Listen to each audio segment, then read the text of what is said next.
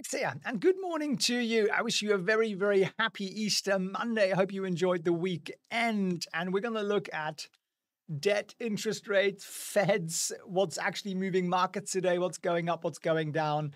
Probably a slightly quieter Monday today because the Europeans are still on holiday, lazy bastards.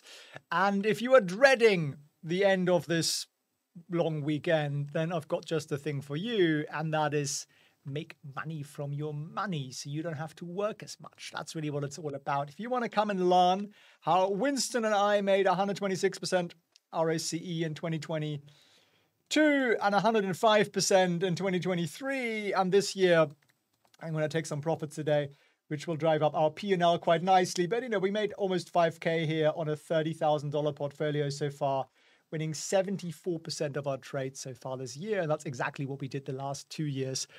We started tracking this properly. So come and learn with me our 3-step system. It's really simple. It works for beginners. You don't need any knowledge or any experience. I assume nothing. Come and join me at felixfriends.org/webinar. Is it here? Yeah, there it is. Links down below, also down below in the description, and grab yourself a free seat. It will take about 90 minutes and we'll have some real fun, and I'll walk you through exactly how I trade every single week and have done for many, many years. But let's get into debt. And this is not a doom and gloom video. I always want to make that clear. We might have an exciting headline, but it's important that we don't get caught up by that. We want to actually look at how do we make money out of this, right? What's the most likely outcome? What's the highest potential profit, lowest risk path to take here? And what you can see is that US Treasury interest payments have hit a staggering $1.1 trillion, which is baffling, right? Defense budget is 800-something billion. And we've had similar kind of catastrophes before, 2008, and then it declined. Why did interest payments decline? Well, I just gave it away. The Fed stepped in and cut interest rates. 2022, same story, right? Fed cuts interest rates to 0, and suddenly government debt becomes affordable. And the question, therefore, is how soon is the Fed going to do this? Because if the Fed doesn't, it'll basically bankrupt the US. Well, I blame politicians. Actually, I blame voters. Don't elect people who promise you stuff. Elect people who promise you nothing. That's who you need to elect if you want to fix this problem. But I know that's a hard thing to do. I've also, all the charts for today's video are here for free. You can download them. felixfriends.org/debt. It's completely free. Just type that in, or it should be down below, or even scan the QR code if you're that kind of a person. Gets a phone out and starts scanning things. felixfriends.org/debt, and you get the full debt research here. Now, is it going to get better or is it going to get worse? Well, right now we are, well, you are, I'm not a US taxpayer. Actually, I'm a US taxpayer. I do. I pay both commercial and personal tax in the US on certain income. It's going to double every 8 years right now.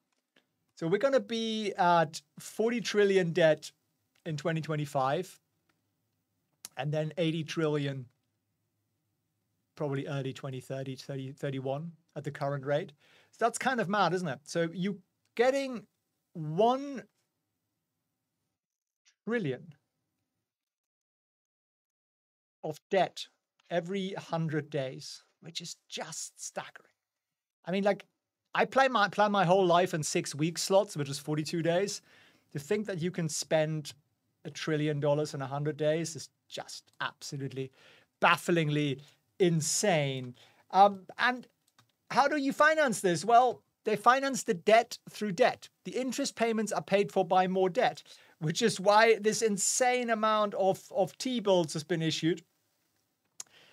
Short-term T-bills. And that means the government's hoping for lower interest rates. Or maybe they have an inside track into the Fed. And they're not actually issuing all that many bonds and all that many notes, which are more longer term. Why? Because, again, they're hoping for lower interest rates, which is kind of smart if you think rates are going to come down, which I think they will. So that's going to change quite a lot in the market here. So this is from Bank of America, the scenarios. If we have no rate cuts interest rate payments are going to go to 1.6 trillion. 1.6 trillion, double the defense budget just on debt, on interest.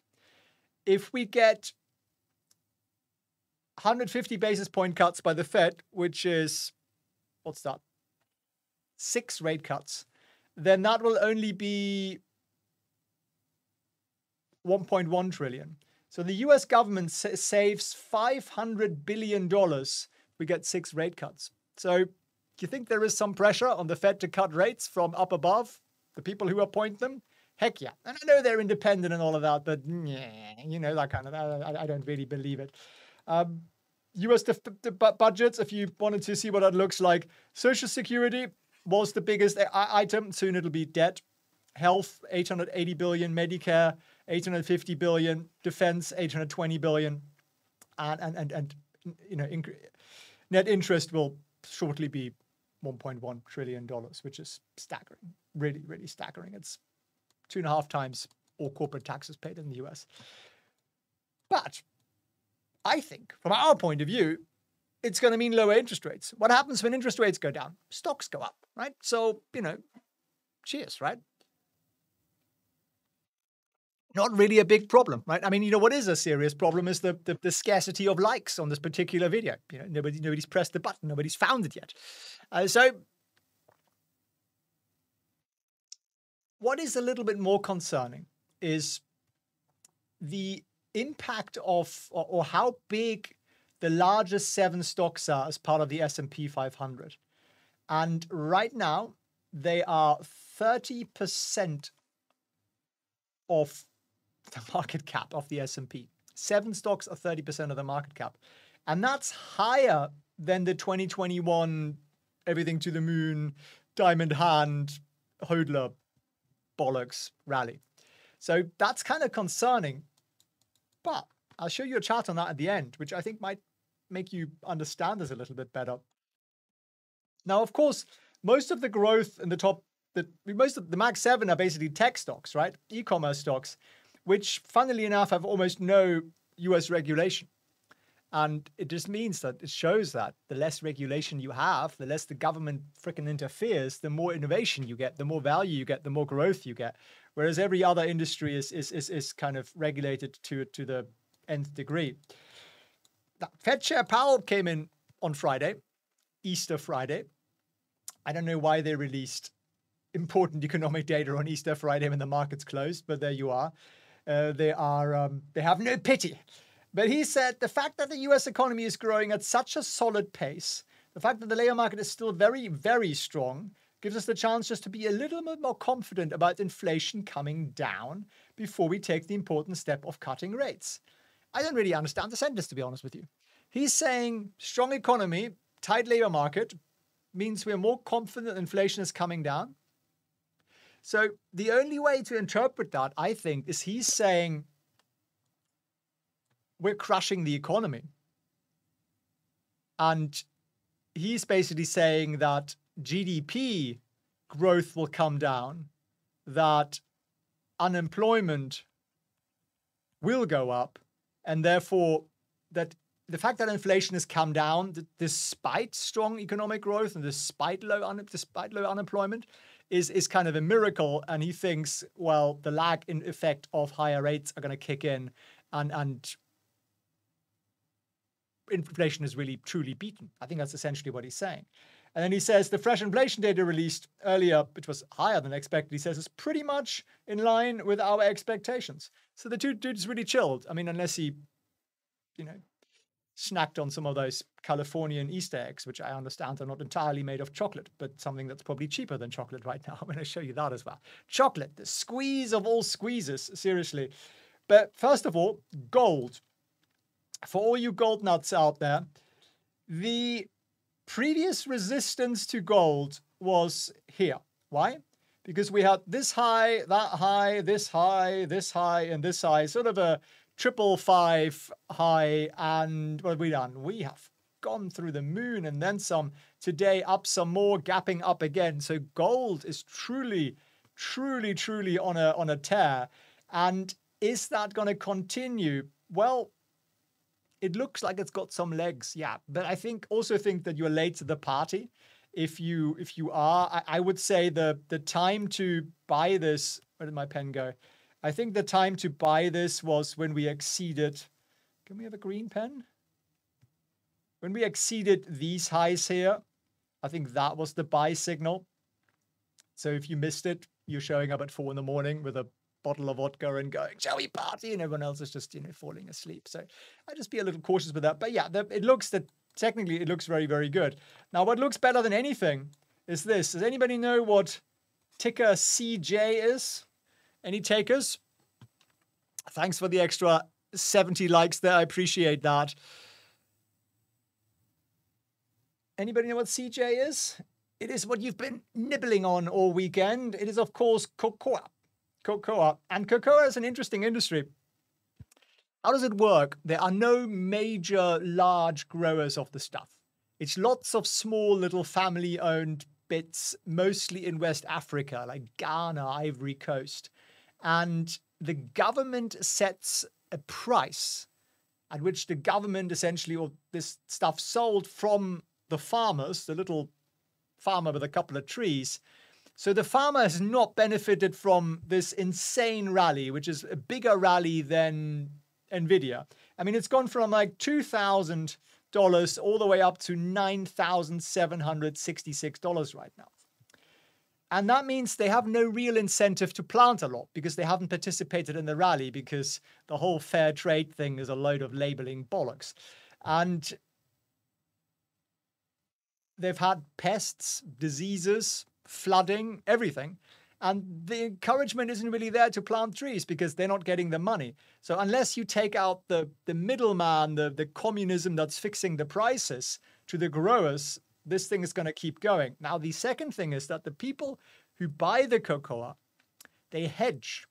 So they actually short cocoa to offset the physical inventory against the market. Now, as the cocoa prices skyrocketed, they've had to close out of those hedges, because the hedges only work if the price goes sideways. It doesn't work on a thing like this.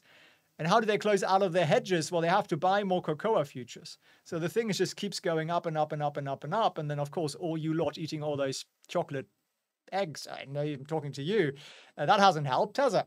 You've just massively spiked demand. So it's an interesting one, cocoa. One of the unsung short squeeze heroes of 2024. Right, let's move a little bit more into the real world. Would you short cocoa, Mustafa? No, because that's what everybody's done. That's why it's a short squeeze. So definitely I would not short cocoa, because the growers haven't planted anymore. They haven't fixed any of the problems. Demand is massively outstripping supply. So no, I would not be tempted to go against all market sentiment on some sort of whim. Do you know this company, Vornado Realty Trust? Who are they? They are an NYC REIT, and they're trading below. This was the COVID collapse, because everybody left. They own commercial real estate. Sorry, I should have mentioned that, right? CRE, commercial real estate. This is the COVID collapse, and we're trading well below the COVID collapse. Has nobody returned to the office? Apparently not. No, they really haven't. And this is the office vacancy in New York. Not sure if that's NYC or if that's in New York State. It doesn't really matter. This here was 2008, when every banker worth his salt got fired, and therefore there was massive vacancy. We are way above that. We're way above those 2008 levels, and they've only been climbing up. And this is a real thing. This is a real problem. It's going to hit banks, because all this regional and small idiotic banks with the daft management own all the mortgages, and the mortgages are defaulting. And that means, once again, what does the Fed do to fix this? Cut rates. It's the only thing to fix this. Cutting rates will reduce the expenditure on the mortgages on these commercial real estate loans, and it will get the small banks out from, they basically have a sandbag on their head and a big fat developer sitting on top of it, and they're drowning in their own stupidity and fairness. But yeah, so rate cuts, have to happen. Otherwise, the government's screwed, commercial real estate's screwed, banking is screwed, and I don't think that's the way Wall Street bribes its way to money, right? So I doubt that's going to happen. Now, I wanted to show you this. I know a lot of people are index buyers. You put all your money into an ETF and you think, brilliant. And it is a lot better than not putting it there. Putting it in a sock is the worst thing to do, right? Really the worst thing to do. Well, setting it on fire would be slightly worse. But the expectations. Can I spell expectations? Expectations on profits for analysts are what? What have we got here? You've got two lines. You've got a blue line, which is mega cap tech. So this is your Nvidia, this is your Microsoft, this is your Apple, this is your Amazon, you know, that kind of stuff. And we're expecting all of the growth in profits to basically go to mega caps. The growth in, let me get a grayish pen here, in the other 493 stocks is this little line down here, that one. So you have to ask yourself, why do you want to own 493 duds that don't do anything? It's maybe not all 493 of them. There's probably about 470 of them. There'll be about 20 in there that are doing something half decent. This is why I'm not a fan of index investing. I just think it guarantees you average results, guarantees you an average life, an average retirement, average car, average house, average everything. Who the heck wants average, right? Now, I guess it's better than lowest 10% of the country. Yeah, okay, I get that. They don't invest anything, right? They're just, you know, put the money under the mattress, hoping no one's going to nick it. But I don't really get it. And I'm not saying to you, put all your money into the top 7 stocks or whatever. But I'm saying to you, learning to become a stock picker is the most underrated skill imaginable, because the gap, the difference between returns is phenomenal, especially when you compound it. So there we are. I don't see your name, but a lady with long hair says, I just registered for tomorrow's webinar. Appreciate that. You got no screen name. I didn't know that was a thing. That was not possible. That's very nice of you. I'll see you there tomorrow. We'll have some fun. So do exactly what Miss No Name said here. And that is sign up for tomorrow's live trading training, felixfriends.org/webinar. And you'll learn how I trade, 3 rules, how any beginner can do the same thing. And by the end of the 90 minutes, you'll know whether you might want to trade or maybe this is really just not for you. And at least you've eliminated the option, right?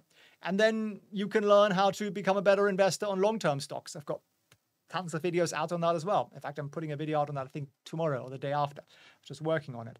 So that's where we are right now. Now, shall we have a look at the market, or shall we just stick our head in the sand? Let's have a look at pre-market.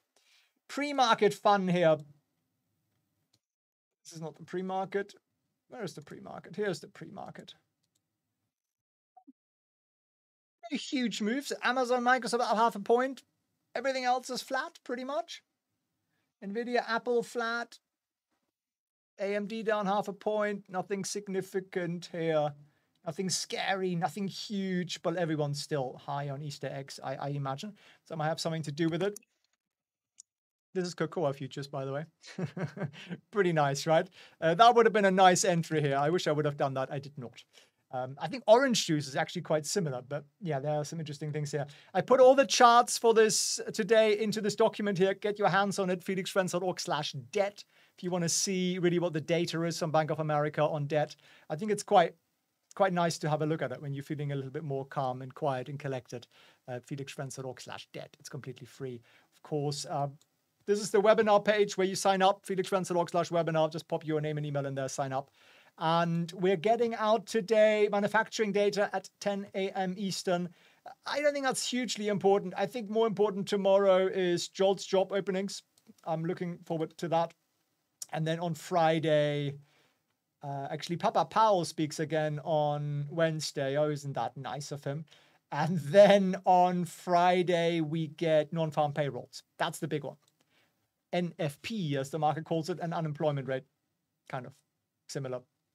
So we have got some big data out there, and basically anybody in the Fed is somehow getting paid to speak somewhere. Or I don't know, maybe they're hungry and they're going for the free finger food or something. I'm not sure, but they're out in full force again, undoubtedly trying to talk rate cuts down. So that could be a bit of a theme for the week. Are you tuned into the conversation with Arnie and Jackson on Saturday? Yeah, which was fun, which was an interesting. I like doing those kind of chats where we just chat, and you sometimes get a little bit of a chance to dive a little deeper than on a video that's a bit short. Plant a cocoa tree, absolutely. Could make you billions. Put out a video on that. John Boyle says, link not working for me. Which link? The webinar link? Really? felixfriends.org/webinar. Let me try a different browser. That can be a thing sometimes. Thomas says, good morning. Good morning to you as well. Feel free to ask questions, chaps. Super happy to look at absolutely everything and anything here. Let's have a look at the headlines. Gold jumps to record as favorite Fed inflation gauge stokes rally. Yeah, massive run up. We just looked at that. Iron ore swings near 100. China recovery. Tesla has Wall Street worried about how many cars it just sold. Be interesting to see what that number is. Turkey news. Bridgewater. That Baltimore thing. You know, they're saying it's going to take a year to, like, I don't know, start rebuilding the bridge or something. That's what's wrong with Western countries. I've got so much freaking red tape. Purely engineering wise, you could build that thing easily in 3 months, right? If someone put a gun to your head, you do that in probably 6 weeks.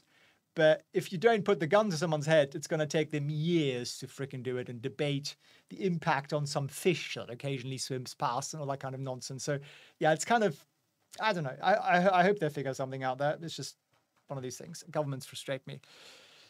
Mike says, my dog ate my coffee table. It's your fault, Mike. You should have taken him out, more played with him, or found him some friends, took him hiking or swimming or something. I'm with your dog on this one. Remove last S and link works. Oh, you're saying there is a typo in the description?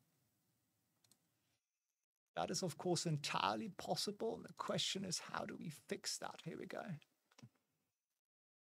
Oh, debts. Oh, yeah. Okay, sorry about that. Okay, I can see that. At the end of debts, there was an S. Okay, I believe I've just changed that. I've just fixed it for you. Thanks very much. Appreciate that. California roll builders could build it in a weekend. I mean, get the Navy's engineering corps out there, or whatever they're called. They'll probably do it in a weekend, right? How did people cross bridges during wartime? They went, oh, let's do a plan on this. Let's see how these fields. Let's study the local vegetation for a year or so, and then they just built a freaking bridge. So yeah, it's ridiculous. Should have taken out the coffee table. Will small caps continue to lag, or will rate cuts be a catalyst? Okay, IWM, small caps, Russell. Let's make this a proper chart. And what do you see? What do you see? Well, we've broken through this kind of triple top here. Let me get a pen. See that triple top we've had? We went above that. We went above another high, got another high, and today we've broken out again. So technically, this looks very bullish. This looks like a really, really, really nice bull run up, and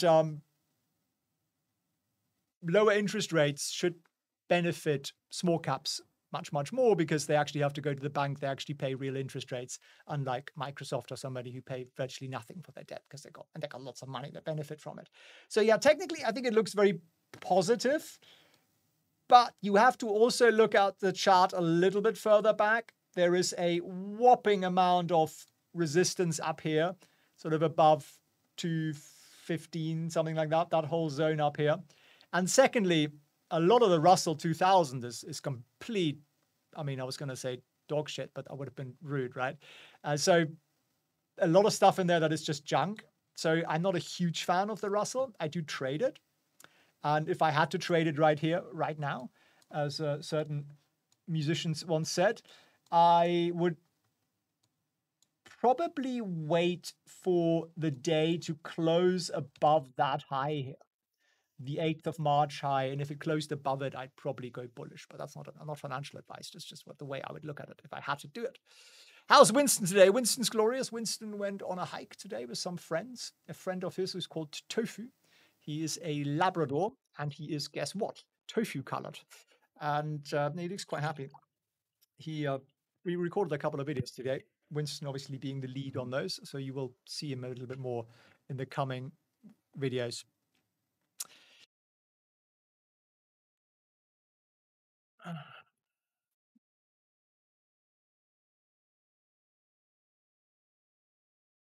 DeSantis built a bridge in 7 days. I don't know anything about that, I'm afraid.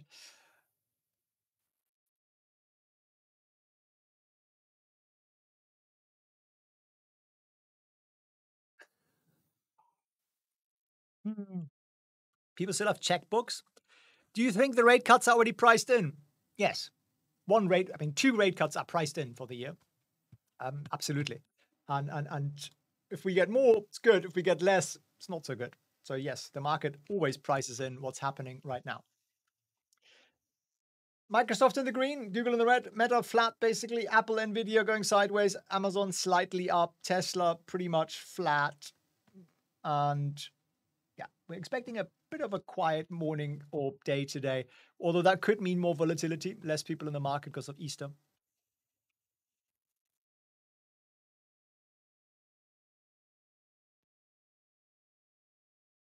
Matt, I think you kind of put it quite nicely there. Yeah, rate cuts second half of the year.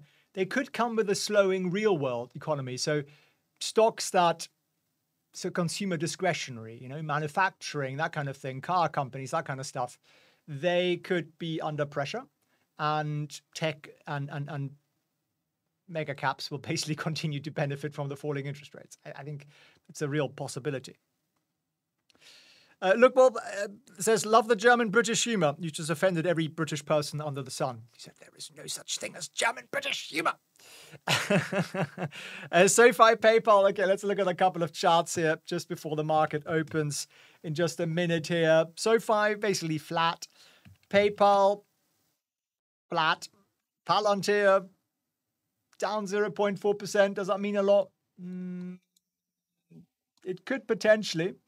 You don't want to break below $23, really, psychologically. We're trading at $22.92 today. So it'd be good if we could close above 23. Otherwise, you get into sort of never land. A little bit of support at 22.30. And then after that, put on a parachute. Ding, ding, ding. Should we sell everything this week, says Julia? Rarely a good idea, Julia, but obviously depends on what you hold. Appreciate the ding, ding, ding from Julia. We always miss that. So there we are. Market looking pretty flat this morning. If you've just joined us, watch the video from the beginning. Make sure you sign up for the live trading training on Tuesday, which is tomorrow evening, felixfrancelog/webinar. Also get your pause on my charts for today, felixfrancelog/debt. Link is also down below. I thank you for tuning in, and I wish you a glorious Easter Monday. Eat all those chocolates or maybe put them in the safe, given the cocoa price of late. And I look forward to seeing you all.